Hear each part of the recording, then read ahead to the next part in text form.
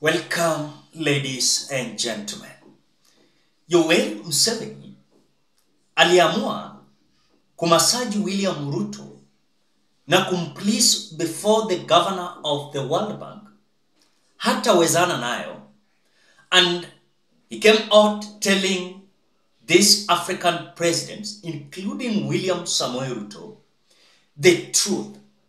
And as I was just listening to Yoweri Museveni at African Heads of State Summit, when it comes to the issue of banking, remember, Yoweri Museveni is coming out to tell this World Bank and other lending institutions ambao walikaribishwa KICC together with African presidents.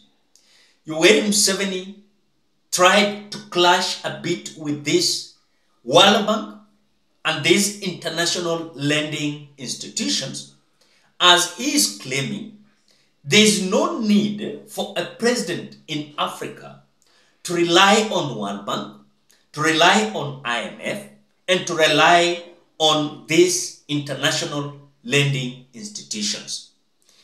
And his attention towards these African presidents, Yoweri Museveni is saying that this narrative that these institutions has been always telling us, we as Africans, that they have a plan, they have this and this to make us feel better in Africa, which for Yoweri Museveni is claiming haoni kitu kama hiyo. These people are having another agendas. These people are not critically doing what they are saying. Because this issue of that we have a plan, we have a plan. So Yoweri Museveni is coming out to say, amechoka na hizi mastori, amechoka na hii mastori ya kulend, yani kuboro, ataki.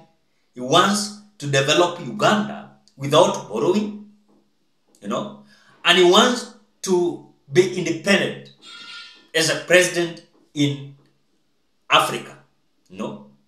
He's the president of Uganda. And so he's encouraging this president of Africa that we must be independent. So we must not borrow. So when Yoweri Museveni said that, I saw William Ruto listening and watching restlessly as he was being terribly exposed unknowingly, as this issue of borrowing has been a story of William Ruto. And at the same time, he's saying that he's not borrowing, but he's borrowing. So this is the statement of Yoweri Museveni.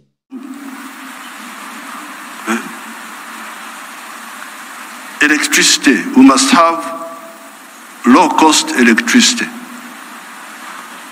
not exceeding 5 cents per kilowatt hour. That's what I insist on in Uganda. I'm tired of all these stories. These neo-colonial civil servants who have been holding us back, I have put my foot down, say I don't want to hear those stories. And Uganda is developing and it will develop because I don't entertain that nonsense anymore. Borrowing for what? Capacity building. Imagine seminars, they call you in a hotel, you eat chapati, you eat mandazi. They say that is capacity building.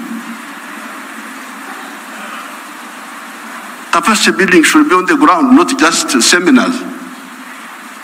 So, the second point, Excellency, is electricity. The third one, those people who talk about private sector-led growth. I have been trying to borrow money for our UDB, Uganda Development Bank, a bank which funds manufacturers. No, I don't get support for that. Instead, they want me to go, my people to go to commercial banks. But commercial banks cannot give, those commercial banks are to encourage imports. Because the only person who can borrow money and pay it back from a commercial bank is a trader. who goes to China, goes to where, Dubai, brings products, sells them quickly, and pays back. So, if you are serious, I need to hear about the low-cost funding for manufacturing. Not for stories, not for what, no, manufacturing.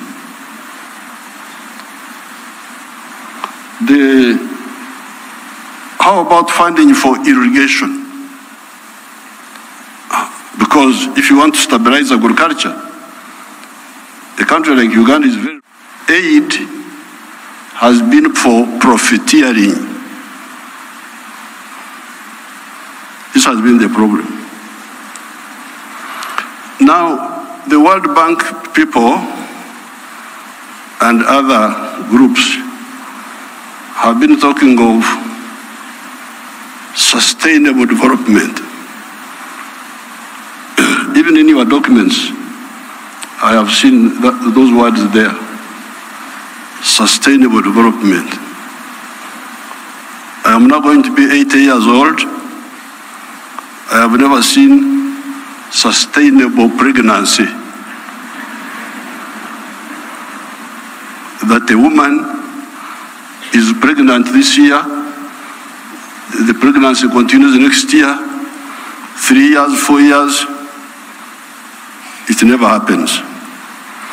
In life, pregnancy develops sustainably within the womb of the woman.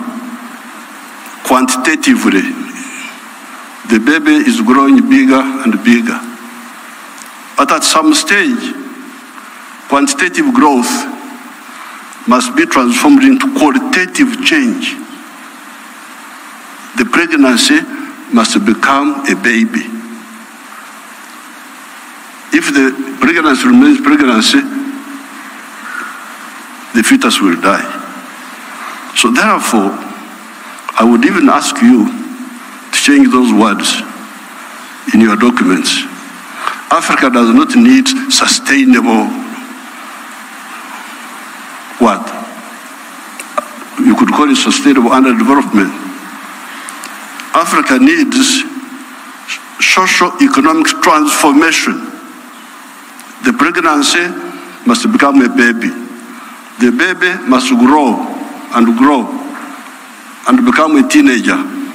The teenager must grow. That's what happens in life. You cannot have quantitative growth and you think you are doing anything. The main reason why there is no growth is because the growth factors are not funded. Now, ladies and gentlemen, mimi wakati nilikuwa na listen to Yoweri Museveni, he made my day.